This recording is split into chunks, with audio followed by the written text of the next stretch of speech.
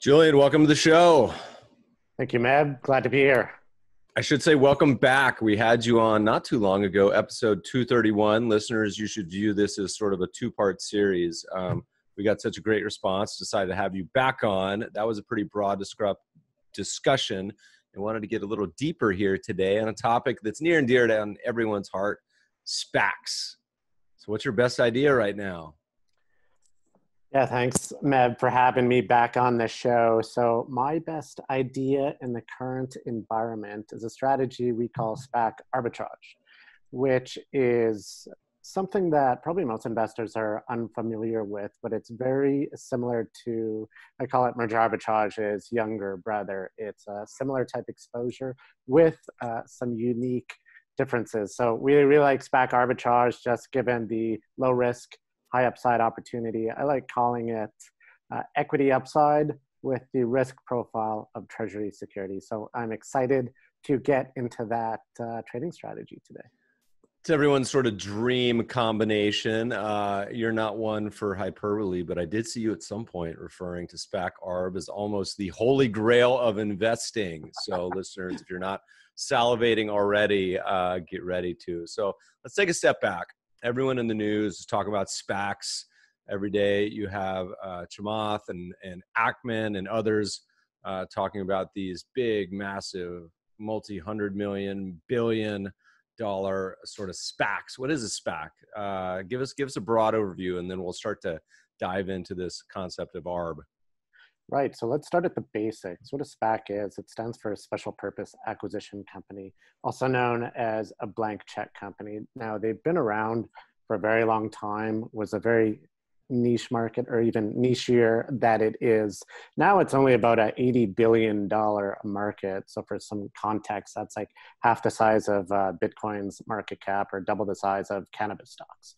And so it is still a fairly small market, but the way these things work is they IPO, they go public on a stock market at generally $10 per unit, raising on average $200 to $300 million. They could be as small as a $50 million IPO, or as you indicated, Ackman's SPAC raised a record $4 billion, which was just massive.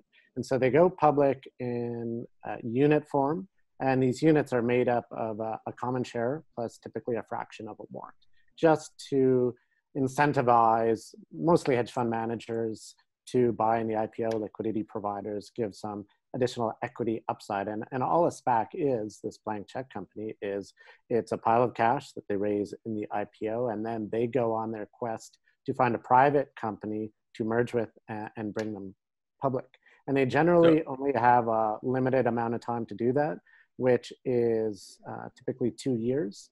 And they're not allowed to do anything with the cash that they raise aside from invest in short-term treasuries. So there's not much risk for them to go down. Like, we look at what we call the net asset value, or the cash and treasury held, and they start at $10, slowly accrue interest. It's not a lot these days, 15 basis points. But at the end of the 2 years, if they haven't struck a deal, then they either liquidate and pay you your money back plus accrued interest. And that's like a key dynamic, unless they have a deal, and then they merge and you have this new public company.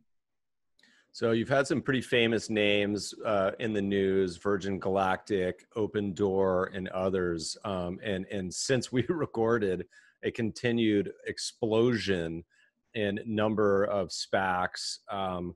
Talk to me a little bit about the dynamics, why that's happening right now.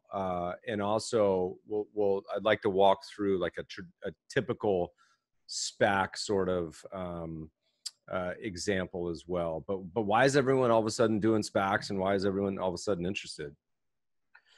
That's a great question, Matt. So it's basically driven by two factors, one on the demand side and one on the supply side. So on the demand side, what we've seen in the markets over the past 20 years is a steady decline in US publicly listed securities.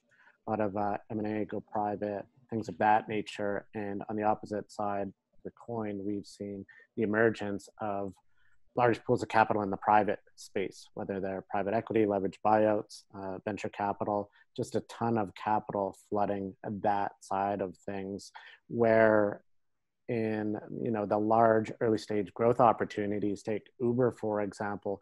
By the time it was public, all of its growth was behind them. They went public at like a $50 billion valuation or something crazy, such that post IPO, the performance of the stock has not been great. It's not like getting in on Apple or Microsoft, their stage of growth, which was far, far earlier.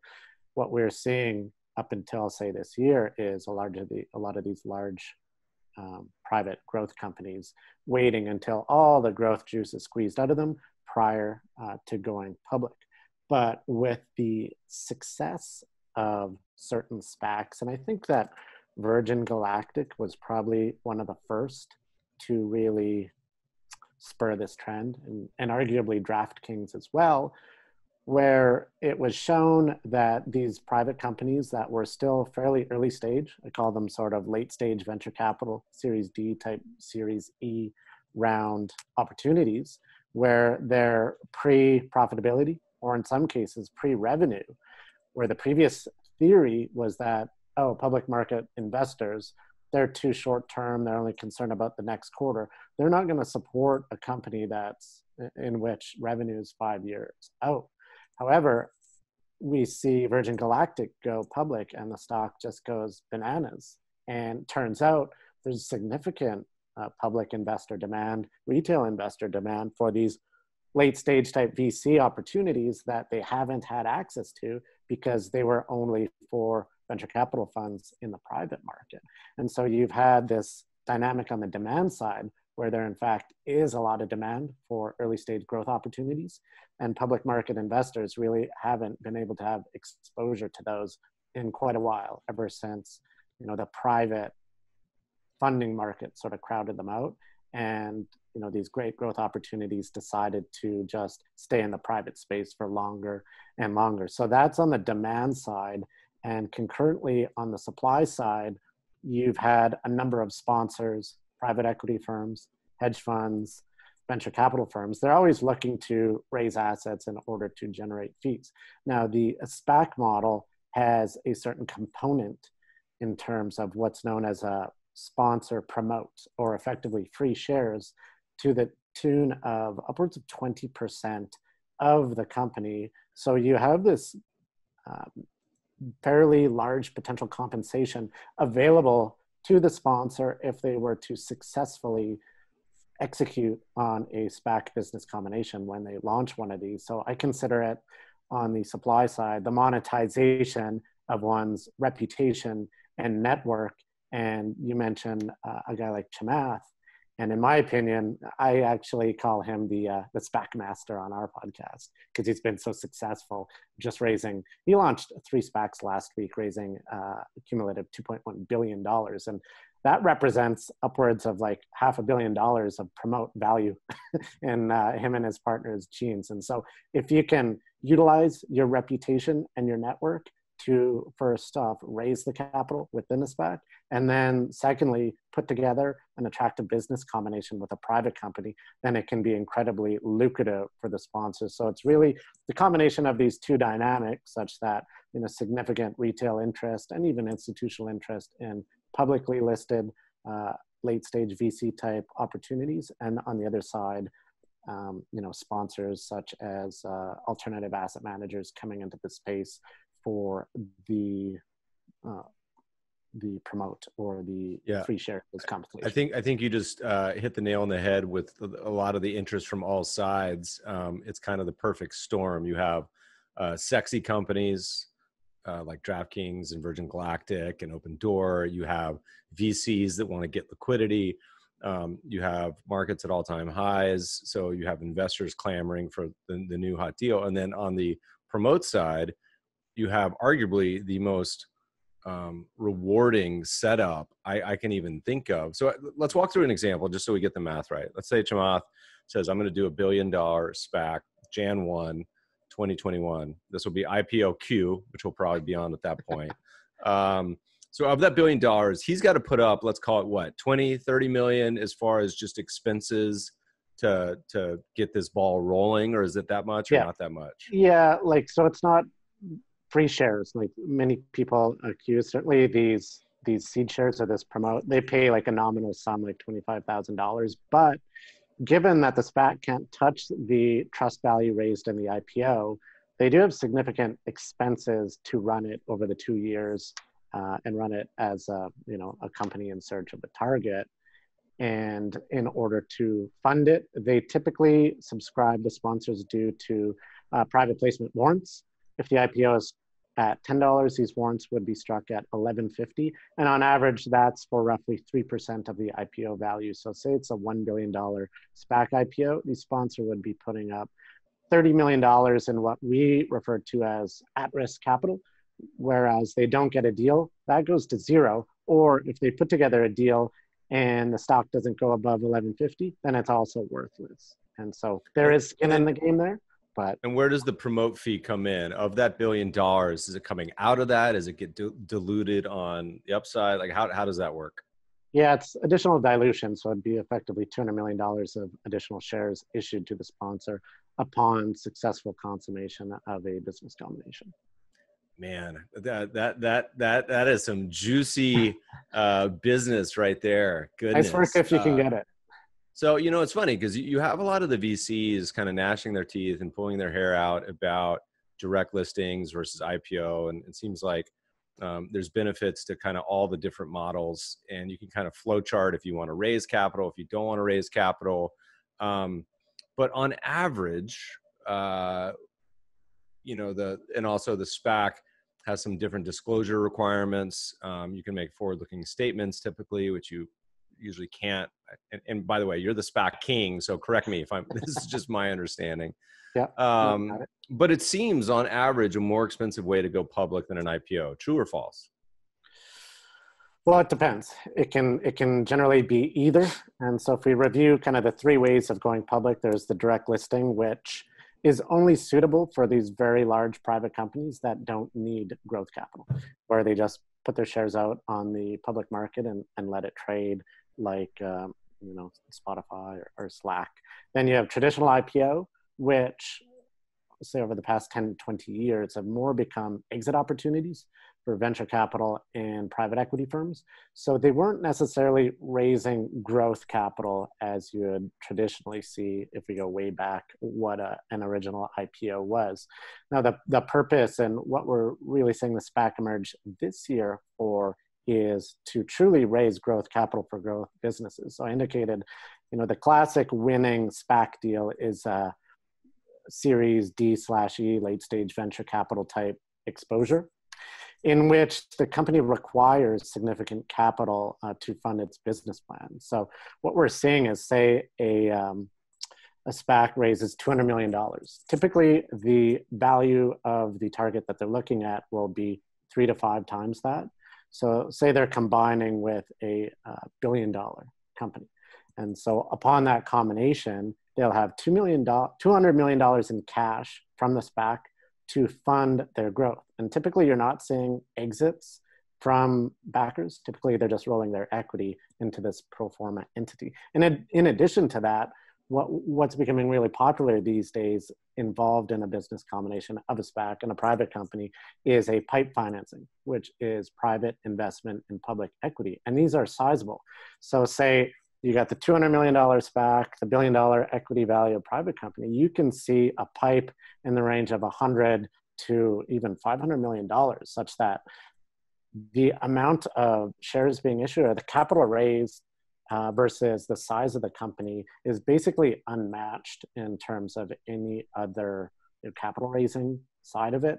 And so where SPACs are coming into play are actually funding large growth opportunities, which is different than what we've been seeing in the traditional initial public offering space. As I indicated, generally we're seeing that more so for exit opportunities and not funding growth businesses. So it's an interesting dynamic. The other things that you mentioned make it different. The forward guidance, and many of these companies are very early stage, such that some of them aren't going to generate material revenue till 2025, 2027. So in order to tell that story, many of these are certainly story stocks where you got to have that long-term belief and space travel or electric vehicles and things of that nature, where they need to be guiding out to 2025, 2027, and making the comparisons on, you know, those revenue or EBITDA figures, such that in a traditional IPO, there's no way you can make those statements. And the other thing is timing. You can go public within 3 months, utilizing a SPAC, which is significantly quicker than your traditional IPO. But once you add up all the fees, say in our example, a $200 million SPAC, typically the investment bank takes their 6 to 7%, which is sizable. Then you have the sponsor promote, which I should mention, you know, there's this 20% promote. However, I think that's fairly rare in maintaining that allocation. Typically, they'll get scaled back in negotiations, especially with so many SPACs out there. I'm sure they're just getting that grinded down. The other thing we're seeing is many of those convert to more performance-based, where they vest perhaps when the stock goes above $12.50, $15, $20, etc. So the promote generally is smaller than initially thought.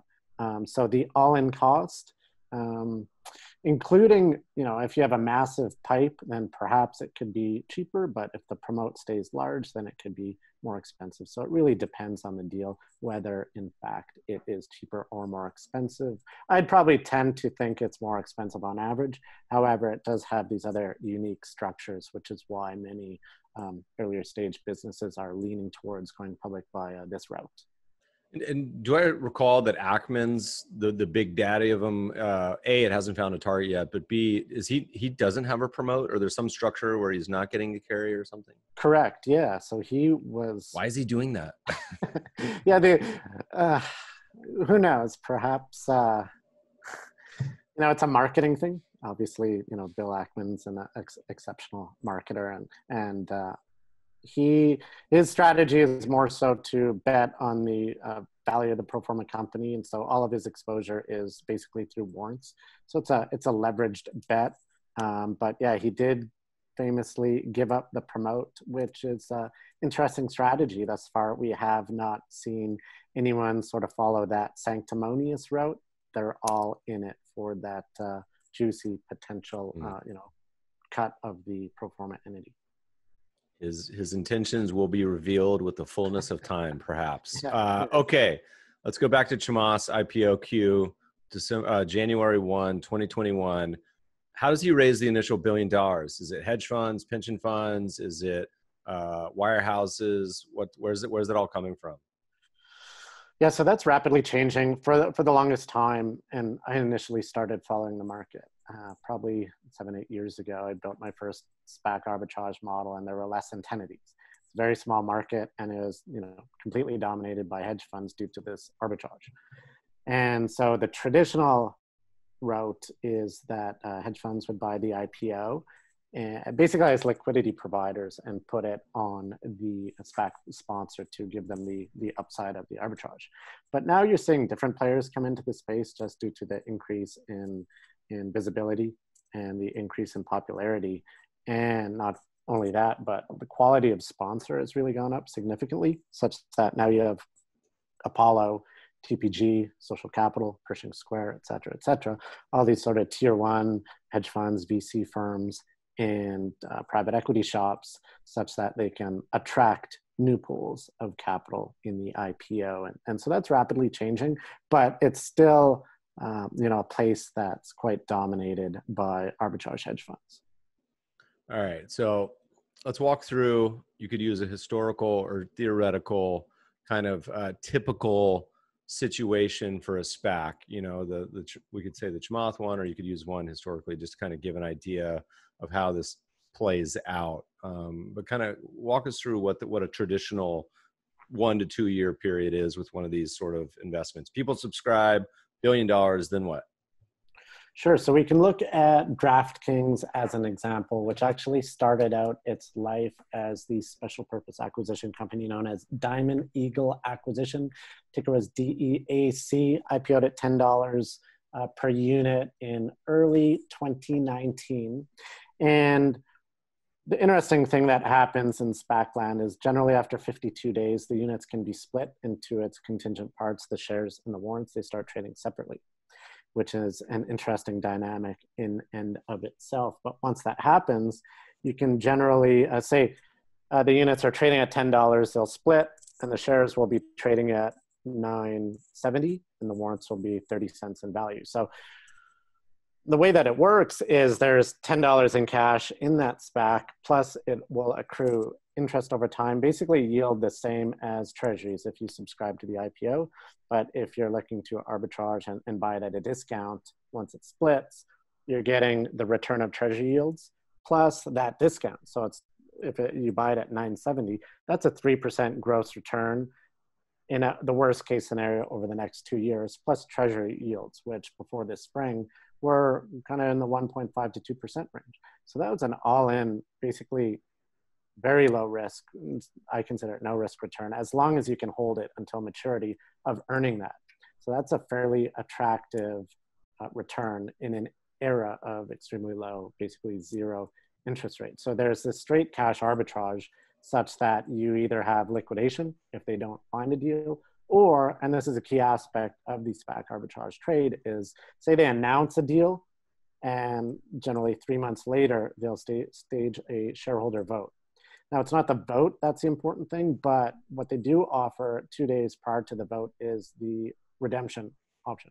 So you always have this option to redeem your shares for what's in the trust account, which is the IPO price, $10, plus the accrued interest of treasury yields over time. So it's a really interesting potential arbitrage where I call it heads we win, tails we win big, because in the heads we win scenario, you buy at $9.70 and say interest accrues and now it's worth $10.20 a year and a half, 2 years later, then you earn, a low single digit annualized kind of low volatility arbitrage return. But where the true juice in the strategy comes from is what I call upside optionality, when a deal is announced and the market becomes, enamored with the transaction. Specifically on this SPAC that we're discussing, Diamond Eagle, if you go look at the trading in early 2020 or late 2019, they did announce a business combination with DraftKings. And so the stock slowly ticked up, but if you look at the share price before, it was 1 year ago is still at around $9.90. So you can buy it at a discount to net asset value. And then this month it went above $60 per share. And over the deal cycle, like prior to this vote, it went to as high as $17, which is a 70% premium over NAV. So on the base case of this, you're looking at, say, like a 2 to 3% return. Nothing to write home about, but decent for the worst case scenario. However, where my favorite part of the strategy, and obviously why many arbitragers are into this type of thing, is that when a positive deal is announced, such as DraftKings, the share price upside can be exceptional, where your 3% expected return now turns into 50%, 70%, 100%, where some of them are, trading into the $20 to $30 range.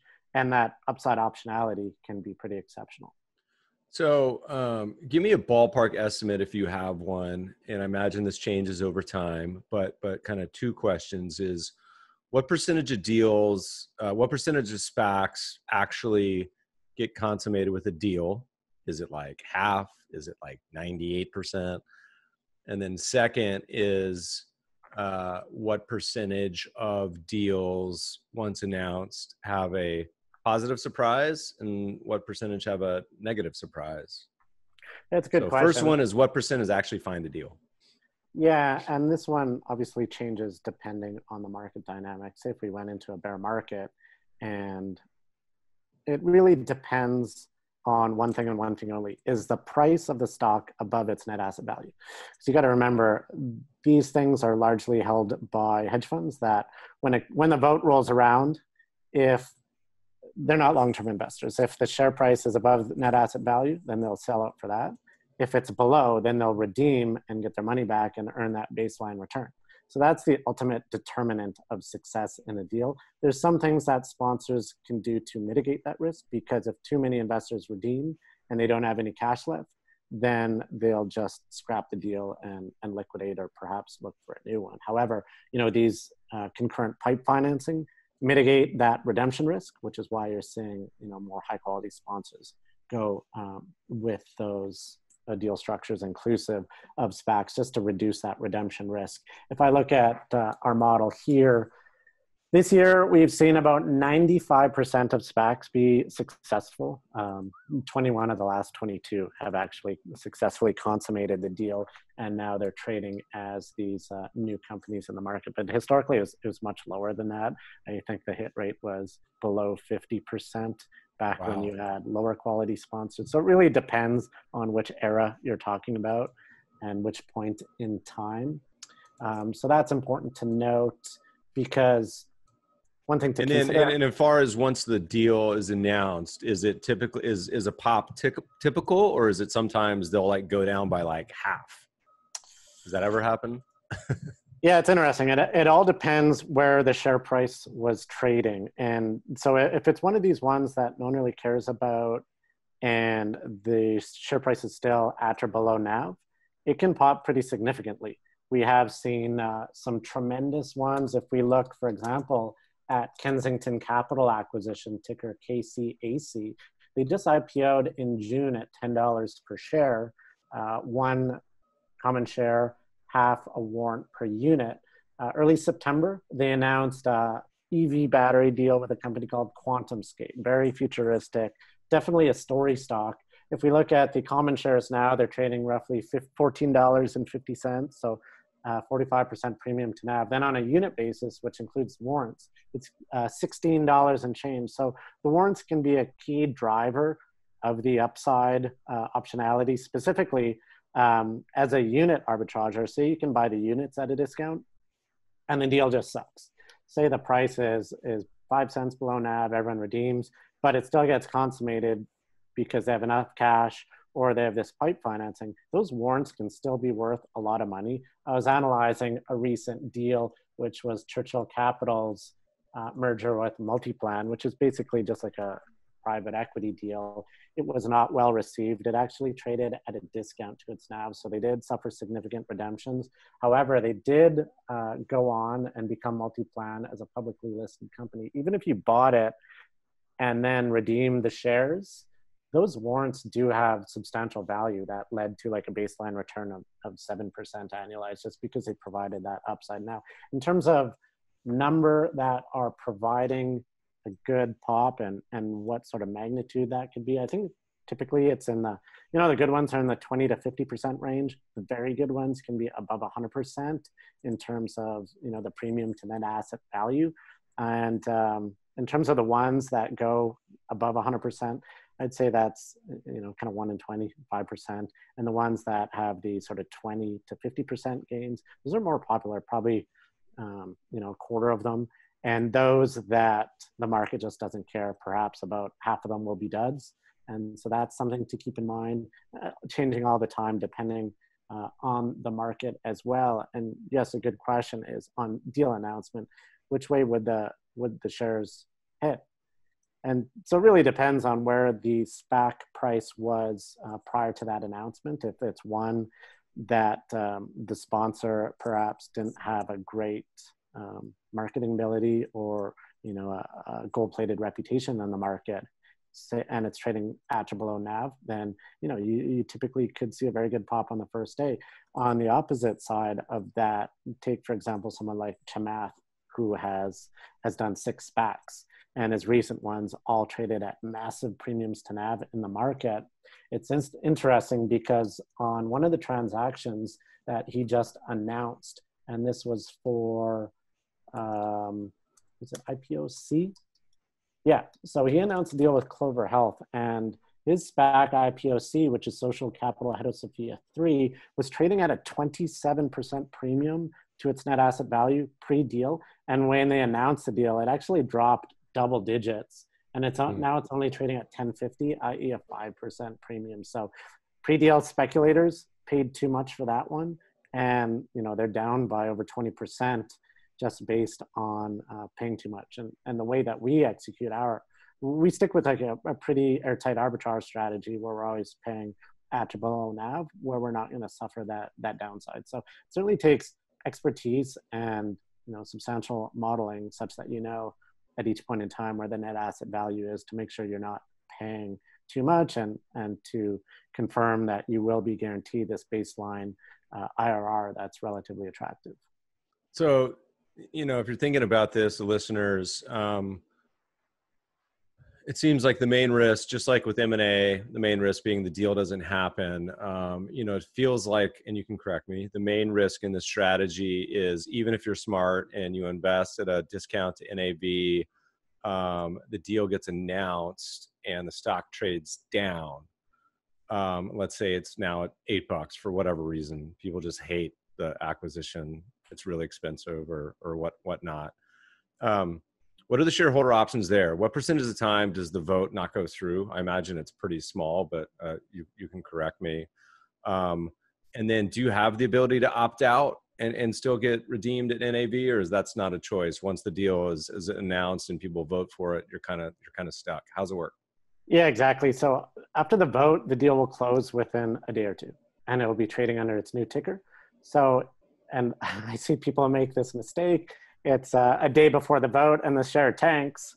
They're like, what's going on? Like, well, you missed the redemption date, and now it's trading as the post-SPAC equity, which I consider like a completely different asset class because it doesn't incorporate that redemption optionality, which is basically like an embedded put in the stock. So if the put option disappears, it can go into free fall. I saw a recently closed SPAC deal that's trading at like $2 just because, it was a fairly poorly received deal, had a bunch of redemptions, then it ends up highly leveraged. However, if we're talking about... So just to be clear, you can opt out. Like it's not an all for one for all. If it's like $1 billion SPAC and you're like, I hate this idea, you can still redeem an NAV if you want out, or that's not the case? Correct. Before the vote. Yeah, you can redeem. And so I definitely advise investors considering to redeem to, look at SEC filings, calculate what the trust value is. Typically, they disclose it in the proxy, and then compare that to the share price. Because if the NAV's $10.20 and it's trading at $10.30, you're just better off selling it in the market because this redemption process can be onerous for certain brokerage firms, and it can, cost some money. I think some brokerage firms may charge an investor $50 or something just to affect that. But in terms of pre-deal, you generally don't see them trade down that much, just because arbitrageurs tend to keep them fairly close to the NAV. Because in a normal environment, no one's going to let a stock go down to a 20% discount because that's amazing, basically free money. However, in a 2008, 2009 type scenario where it's a massive liquidity crunch, hedge funds are getting redemptions, they did trade down pretty significantly. We do run a SPAC index, and over the first quarter, where we had the quickest bear market in history, that index peak to trough went down about 6%. And back then, if you look at my tweets from kind of March, April era, I was tweeting a SPAC of the day where I was highlighting just the great sort of risk-free arbitrage returns in the sort of 5 to 10% annualized range, which unfortunately aren't there these days. But it's still a fairly interesting environment for the strategy. Give it time. I imagine a lot of these new SPAC shareholders will figure it out and give a lot of opportunity for ARBs like you. So, simple question. It sounds too good to be true is the wrong word, but if you have a thoughtful approach, listeners say, okay, why wouldn't I just buy a basket of SPACs that have IPO'd or subscribed to the IPO? But let's say you're a traditional investor, so once they launch, as long as I say I'm going to buy them under $10, or whatever it may be, some sort of rule that you're not going to be buying the Chamath one at 15 or something before the announcement, but maybe you cap it at whatever it may be. Hold them till the announcement, and either opt out or sell. Like, why wouldn't everyone be doing this? Yeah, it's a good question. And it is a fairly labor-intensive strategy, like many arbitrage strategies are. So it's more suitable for kind of like a full-time team that's monitoring and trading in the market. Historically, we have seen, a firm like ours, we do subscribe to IPOs. And historically, we have seen them trade above the IPO price right out of the bat. So it's not necessary that you can get them, at a nice discount to NAV. However, with the massive flood of SPACs lately, we're finding that like upwards of 70% are actually trading below their IPO price on a unit basis. So that's, pretty good value there, just because we've had so much issuance and not a commensurate increase in SPAC arbitrage capital, sort of keeping those in line. But in order to run the process, the tricky thing is you never know which is going to be the next Diamond Peak DraftKings deal. Like I said, probably half of them are duds where you got to redeem and get your money back, which can be a process in and of itself. A quarter of them are decent, and maybe 5% are the huge winners. So you really need to have a super diversified portfolio. Like in our fund, we own upwards of 80 at the moment, and with 80 of these and a ton of corporate actions happening, whether it's splitting your units for common shares and warrants, which you have to do at some time, trading these things, redeeming, voting, monitoring all the specific dates. It can be quite the process, and certainly labor intensive. So, certainly if someone likes that type of strategy, they can do it themselves, but just note that it's going to take many hours per day of work. It's not something that you can just say, buy a bunch and that's it. The other thing to consider is, I think many investors perhaps lack the patience, which is why there's this opportunity. Many don't have the ability to buy something and say, I may make money on this in 18 or 24 months. So that's another reason why I think this opportunity exists, is that we put together a portfolio of, say, 80, 100 SPAC opportunities of different vintages. So we make sure to diversify. Like we own one that I believe was issued in December of 2017. Everything from that and everything in between up to ones issued this month. And typically what you see is the older vintages announcing deals. So you always want to, or the way that we execute is we're always cycling capital of the old ones into the new ones. So it is fairly labor intensive, but great strategy that is, I think, retail dominated, at least in the secondary market. And there's a ton of inefficiencies. It's perhaps the only market that I know of that generally has no sell-side coverage. And, there is a few buy-side specialists, but it's not, flooded with super smart investors keeping it efficiently traded.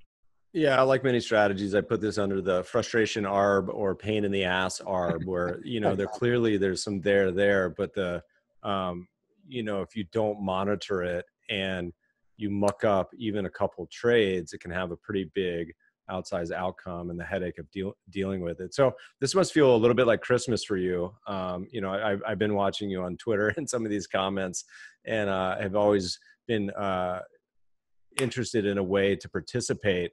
So you've alluded to your fund a little bit. What's the ticker? What's the name? And what's the general strategy? I think we got a little bit of an idea, but if you flesh out kind of the approach overall.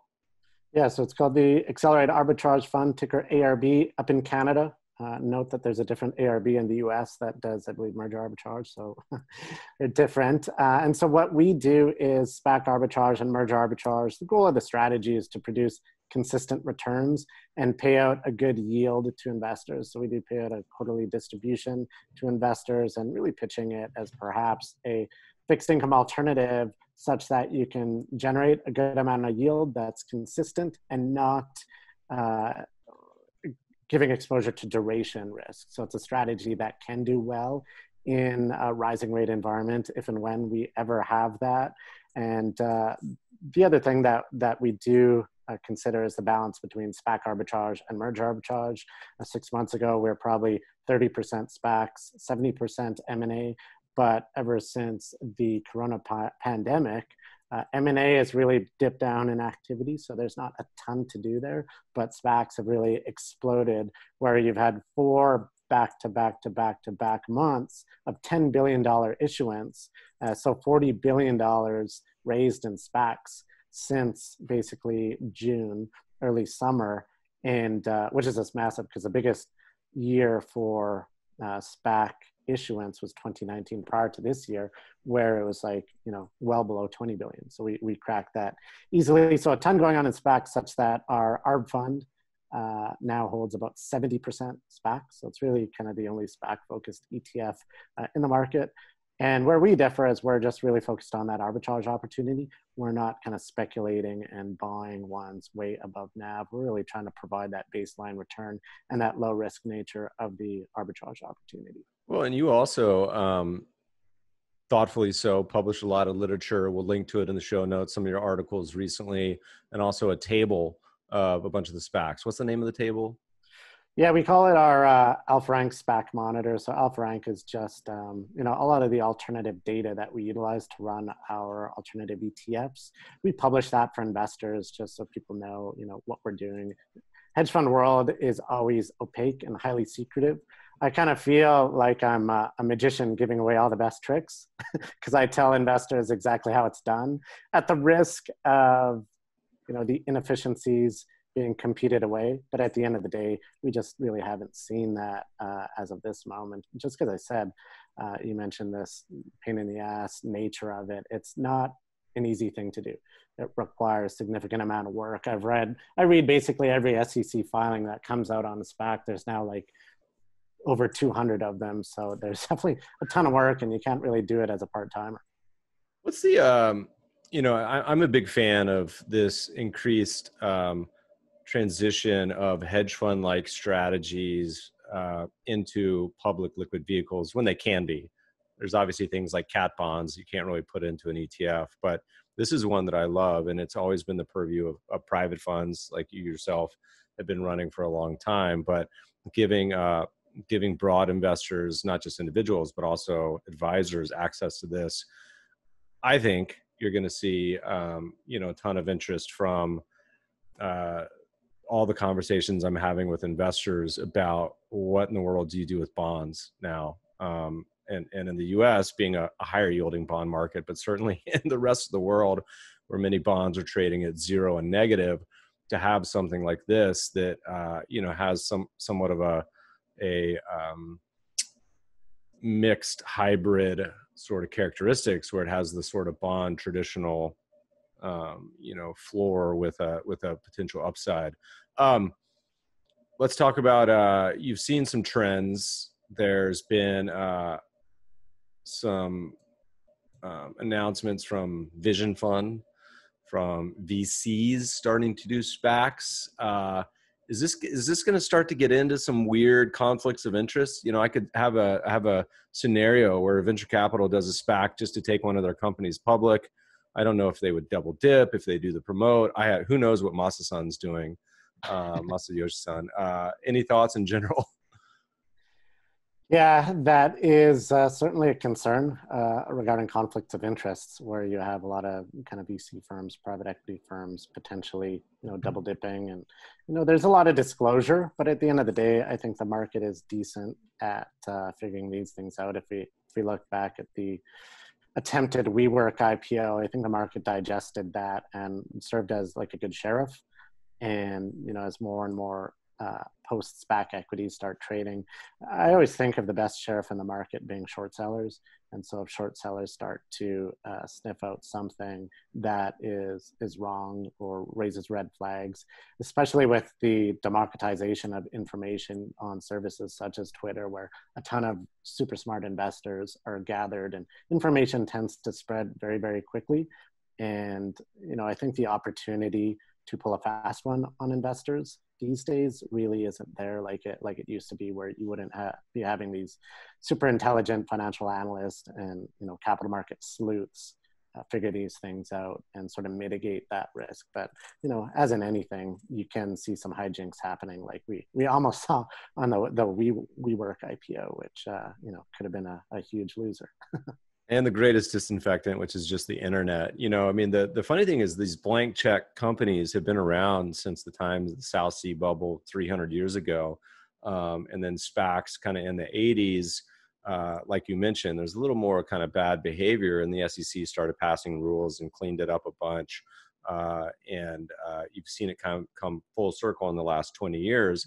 But it's good to see that, I think the players like Chamath are honest, at least, and seem to be a high quality of companies that are coming out. Although you're starting to see a few kind of weird deals. I've seen a few lately where I kind of scratch my head and say, That's an interesting pivot and or valuation. Yeah. Okay. Are there any currently, to the extent you can talk about positions? I don't know if you can, but what's the lay of the land here in fall time 2020? Are there a lot of opportunities trading below NAV?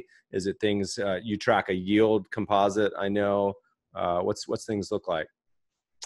Yeah, so somewhat middle of the ground, and I really differentiate between pre-deal SPACs and post-deal SPACs because there have been studies that show post-deal SPAC performance isn't the greatest. There's significant underperformance, especially on a median basis. It's interesting. I crunched the numbers on the last 20 post-deal SPACs. They had average share price performance of negative 19%, but positive 13% on a median basis. So somewhat of a Pareto distribution in terms of post-deal SPAC share price performance, where you have the odd huge winner like a DraftKings or a Nikola or something of that nature, but a lot of losers, more analogous to a venture capital type exposure. But where we see the market currently, I think it's fairly attractive. For a while, the average yield was negative, but now it's ticked up back to positive, which just means if you bought them all, then have a decent chance of earning a positive return, whereas we just focus on the ones trading at a discount. There are a number of ones yielding in the 2 to 4% annualized range to liquidation with no upside optionality priced in. So I like to compare those to like a quote unquote safe merger arbitrage spread. If we make that comparison to, say, the recently announced Morgan Stanley Eaton Vance deal, which last time I checked was trading kind of 2.5% annualized, in which you have deal risk. A SPAC arbitrage where it's basically holding treasuries at 3% is perhaps,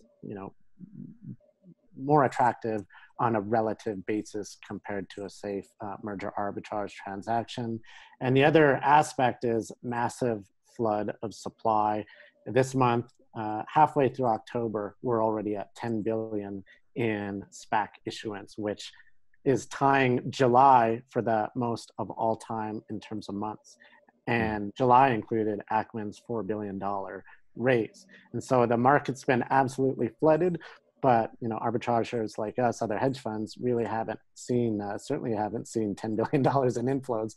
And so you're seeing a lot of these IPOs break price where you can buy, instead of subscribing at $10 and then seeing trade up to 10, 20, 10, 30, you're now seeing IPO subscribers get run over with a truck, and the SPAC trades down to 990, 985. So certainly, do-it-yourself investors, I think it's a good idea to be looking at a lot of these recent issues, specifically on the first day, because there's a lot of volume and they have been trading down, unless you're someone like Chamath, who, credit to him, he issued 2.1 billion of SPACs this month into an already very, very flooded market. And for some context, 2.1 billion was about 3% of the entire market cap. And all of them traded up to premiums between 3 and 7% on the first day.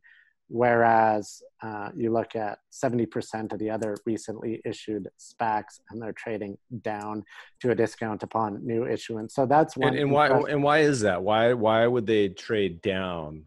Like who's selling those at that point? Or is it just not really a float or a market? What's the reasoning? Yeah, just too much supply. And one interesting dynamic is, from someone who subscribes to IPOs a few months ago, we're getting maybe like 10% allocations, and they're trading up quite a bit. So as an IPO subscriber, if you're only getting 10%, then you're maybe like, okay, I actually want 100,000 shares, but I'll put in for 500,000 and hope to get my 100,000, right? But as pricing starts to get weaker post IPO, people start scaling that back, such that now you're getting full allocations, and the people that oversubscribe, they're like, oh crap, I have 400,000 too many shares because I didn't think I'd get a full allocation. The market's changed, and there's somewhat of a buyer's strike, and you're not seeing the post issuance support because there's just so much supply out there. Why buy this one at 995 if I can buy this other one at 990 just because the potential return is greater? And like I indicated, I don't think there's a great correlation between sponsor quality in arbitrage return, because typically with a high profile sponsors, say like a social capital, those generally trade at large premiums. So a lot of that is baked in. And the other thing to consider is, we did discuss post SPAC equity performance. A lot of the alpha is in the pre-deal era, in which they outperform there. I did see a note by Goldman Sachs. They did do a study such that there was significant outperformance in pre-deal SPACs, and then on the other hand, you do have post-SPAC equities that tend to underperform. So there are some other interesting opportunities on SPACs with greater vintages. But one thing that I noticed, and I'm not sure if this has ever been discussed, so perhaps some exclusive content here for your listeners, Meb, is that there's this dynamic where you can subscribe to unit IPO, and these days even buy them at a discount, where a unit is common shares and warrants. And after 52 days, these can split into common shares and the warrants. And the interesting thing about that split is, typically accompanied with that is this value lift on a unit basis. Because for the common share side, say they trade down to 970, which is an attractive return for cash IRR type arbitragers, where they look at the discount and be like, okay, this is easy money.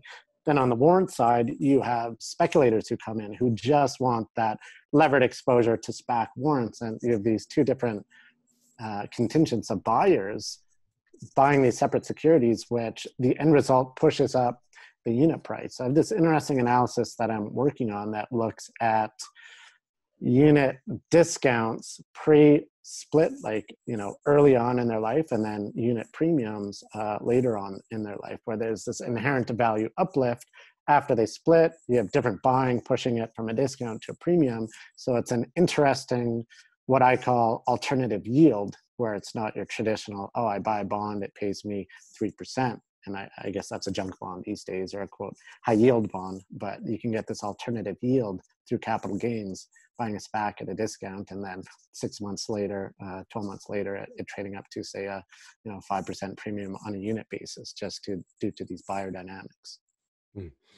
What's the? I think you'll be very successful with this. It's a cool strategy. What's capacity? Can you put 100 million to work, a billion, 10 billion, 100 billion? Where does it start to get a little constrained? Yeah, it really depends on the environment. Like I said, the past 4 months, we've seen $10 billion of issuance. So I could easily put $500 million to work in this market. But I always worry about, what happens if there's no SPACs issued for a long time. I doubt that's going to happen. But, this market, I do consider it frothy. I don't think we'll be, continuing at this space, say 6 months from now. However, in the near term, say over the next 2-3 months, I still expect a significant amount of issuance. We do monitor new S1 filings at the SEC, and S1s are, prospectuses for new issuance. And we're just seeing a ton of those. So a lot of groups putting together new SPACs, sometimes 3 to 4 per day, and significant new IPO issuance. We expect more than 100 SPACs to be outstanding by year end, and wouldn't be surprised to see this market get to over $100 billion in the near term. But certainly investors should be cognizant of the fact that, we could be in a bit of a frothy market. Not sure if I'd consider it a bubble, because you can still see attractive valuations with respect to net asset value. You can generate positive returns. So I think there's still juice to be squeezed with it. And with a massive flood of supply, I think that investors can still put in a large amount of capital, because the opportunity is still there. Fun. Julian, this has been super educational. Where do people go? We'll add links to the show notes, of course, but where do people go if they want to read your articles, keep up to date with your alpha tables and everything else? Where do they find you? Yeah, so we publish all that on our website, accelerateshares.com. Alternatively, if you just Google search SPAC arbitrage, I think everything that pops up is probably written by me. Check me out on Twitter. I publish all our research through Twitter as well. That's at Julian Klymochko. It's my handle. And then on our podcast, Absolute Return Podcast, we're always talking about SPAC deals, M&A deals, and things of that nature. And so really just providing weekly commentary on how that market is developing. And it's a crazy market in that it seems to be different week over week. Like we had, earlier this month, Social Capital issued 2.1 billion of SPACs, and month to date in October, it's just been absolutely gangbusters. So it's a market that is changing dramatically, and we expect it to continue to do so in the near term. So super exciting. Awesome. Julian, thanks so much for joining us today. Yeah, thank you, Meb. Always happy to be here.